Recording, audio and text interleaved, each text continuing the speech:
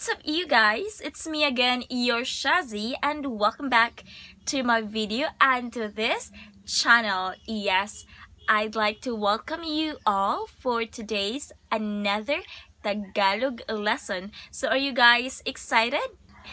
Yes, I hope you are excited because I am super excited as well.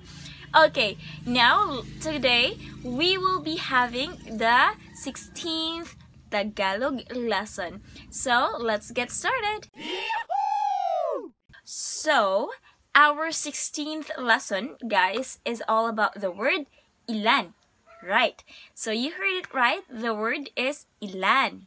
Alright. So basically the English translation for this word is how many.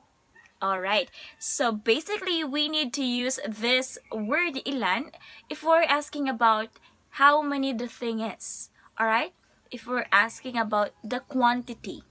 Okay, but in some cases, ilan also means several, some, or few. But we commonly use ilan if we're asking about how many. Alright? So now, guys, let's have examples for the word ilan. Number 1, ilan sila. Alright, now this time please repeat after me. Ilan sila? Very good. Now, we use this word if we're asking about the people coming or the people gathered in a special place. Alright? For example, if you're having a meeting, okay, or especially if you have expected visitors coming into your place. Okay, so that's why we use the word ilan. Okay, if you're asking the number of people coming. Yes, alright. And the English translation for that is how many are they? How many are they?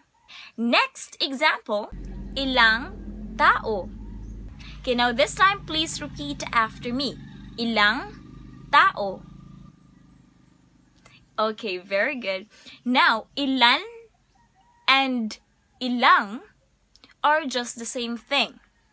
Alright? But the only thing that makes them different is that ilang is the contracted form of ilan plus ang. Alright? Ilan plus ang, ilang. Alright? They're just the same, ilang tao. Okay? Right. So, basically, we use this word if we're asking about the people, the quantity of people. So, in English, that means how many persons. Alright?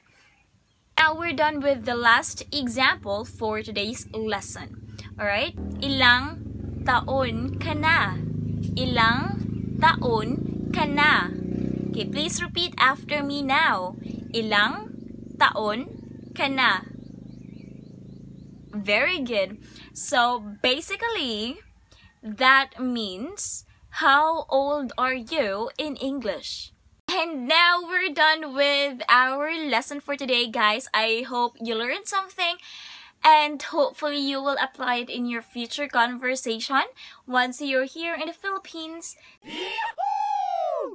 Alright, now we're done with the last part of this video, the vocabulary.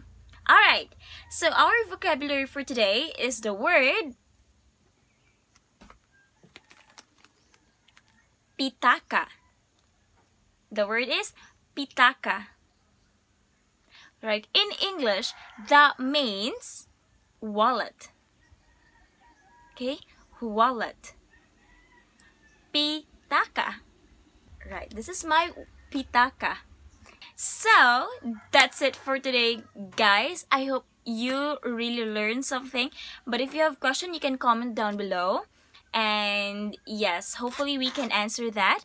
Alright, so anyway, guys, thank you so much for watching. And please enjoy the rest of your day. And yes, I'll see you on my next video.